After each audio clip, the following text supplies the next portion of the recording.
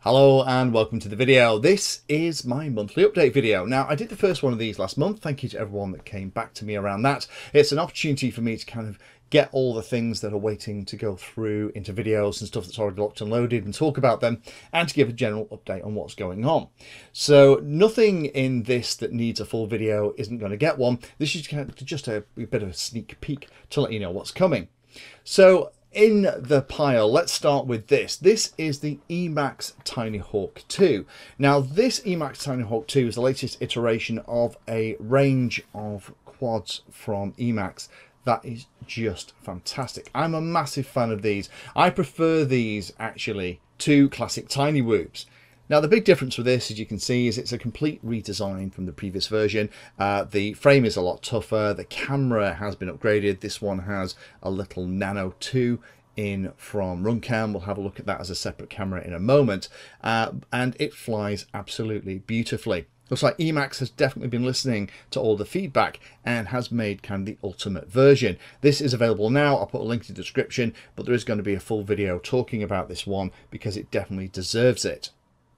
Next thing to talk about then is the latest version of something that I looked at the end of last year. This is the Eachine Lal 5. Now, the original version was 6S, still flew very nice on 4S, but there was a couple of things that needed to be tweaked. Some of the construction in it wasn't brilliant. All the components were really nice, but it was put together by somebody that I think hadn't quite yet got the hang of soldering. A couple of other issues around grounding with the boards at the back as well, but this new version is a 4S version. So I'll be looking at this in a video and comparing it to see how much Eachine was listening to the feedback from the pilots of that initial 6S version to see how they've changed how it's all built out. Now, going back to the cameras, there are a couple of new cameras out from Runcam. Runcam don't ever seem to sleep. They're always bringing out latest and greatest versions. The two latest versions that I'm going to talk about here, the first one is this one here. This is the Runcam Racer 3, weighing about 5.5 grams. And is optimized, interestingly, for OLED goggles, about 160-degree field of view, which is probably on the edge of what I would personally like. Again, I'll do another video showing some of the footage of this, but it's a really nice camera. I'm a fan of the Racers, actually. I like the image that you get from them. So I'm interested to see what difference it makes in things like the HDO2 goggles that I've been using as my daily drivers for the past couple of months. The other Runcam camera that I've got in to have a look at is this one here. This is the Runcam Nano 2 with improved colours and contrast. It's a 700 TVL CMOS camera and is ideal for things like toothpick builds. Next thing in the list is a slightly wacky one. This is, I'm calling it an Emax motor wrench because it kind of is. It's a slightly daft thing to have in the list, but it's something that I saw and have got in and am using. Now, I do tend to find that I tend to cut my hands when I'm taking props off, particularly if they're quite stiff and they've shattered. Trying to get the props off with the prop nuts that we have these days, it can dig into your hand. So having this along with a little prop wrench can make a big difference. Not going to do a full video on this. I'll put a link down below, but this is a fab little thing and it will save you cutting your fingers to shreds if you use particularly hard props. I am also going to be doing a video or two on this thing here. This is the TBS Fusion module. I've been using this now for 3 or 4 months and had some really good experience with it. The technology actually inside has been written by the team at Brain FPV. The technology inside is very similar to the latest generation of diversity modules, things like the rapid fire and things like the TrueD X 4.0, where they're listening to both the antennas all the time and combining the image from both signals rather than just switching between one or the other. Now, there is some cool stuff that it does that I can't talk about yet, but as soon as I can, I'll put the video up. While we're on the subject of goggles, there'll also be a video up this weekend about this thing here. This is the Immersion RC Power Play. Now, when I first got this in, I really wasn't sure what it was or how it was going to work because it is a DVR, but it's got batteries in it.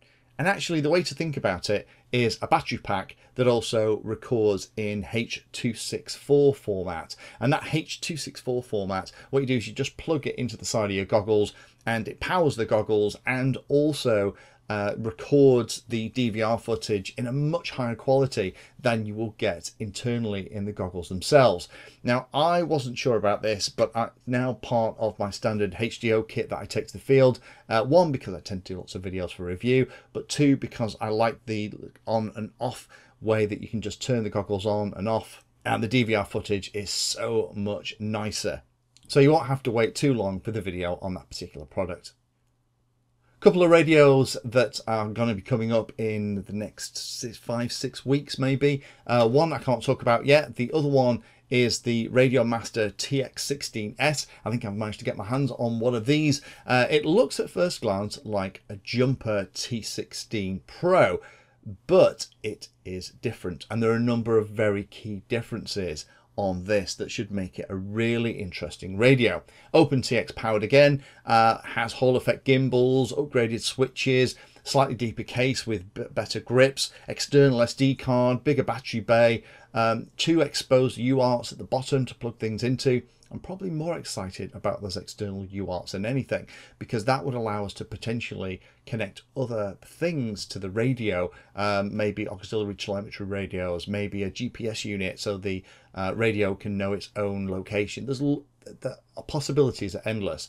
So stay with me for the video when that comes in.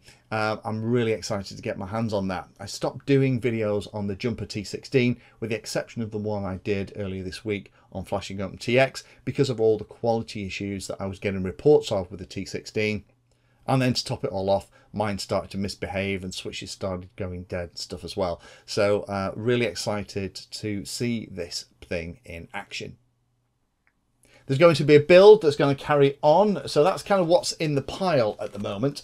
Looking for what's actually going to happen. This is my brain dart. For those of you that have already been watching the series, that'll be no news to you at all. You'll notice that it has crossfire at the back.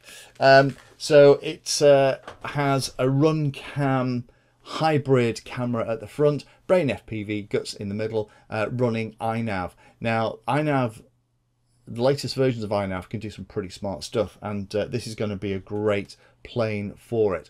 So stay tuned with that. I've done loads of RD plane builds recently, but as I mentioned in the introduction from last weekend, this is going to be a modern iNav build. So follow along. Even if you're going to be building something else, the iNav steps are still all relevant for the latest versions.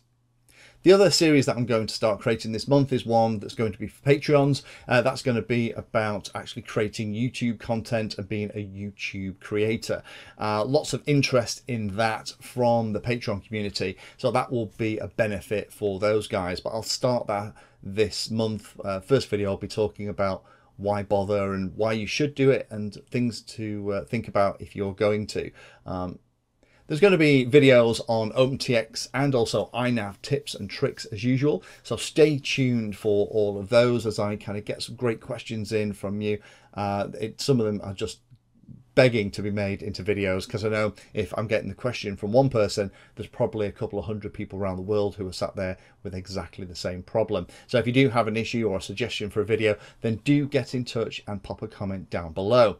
Again, links to everything I've talked about is in the description, but join me for the rest of the month where I'll work my way through the pile. I'm sure other things will be arriving for me to play with, but make sure that you're subscribed, have the bell notification icon turned on, and let's have a fantastic January and a wonderful start to the new decade in radio control.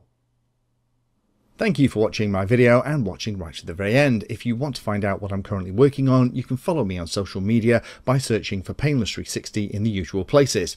If you'd like to become part of the inner circle, then you can become a Patreon. Details are in the description and you get lots of additional benefits. Check out the playlist section on the channel too. I organise all of my videos into playlists, and it's called something like Introduction to or for Beginners. All of the content is aimed so that you can start at the very beginning, and it teaches you that subject, starting with simple principles and moving up to teach you everything you need to know.